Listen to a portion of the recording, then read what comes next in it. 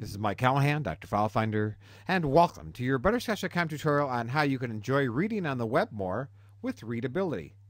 Readability is a simple tool that takes out a lot of the clutter that you find when you're on the internet.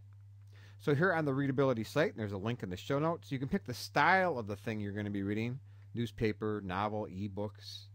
You can pick the size of the type: extra large, extra small. I'm going to go with medium. And then you can pick the margin: extra wide or extra narrow. I'm going to go with narrow. Then you click on this Readability icon right here, drag it to your bookmark toolbar, and you're ready to go. So we'll go to the New York Times. Now, it isn't meant to do an entire home page. So we'll click on an article. Here's one about car sales in the New York Times. Now I'm on this article page.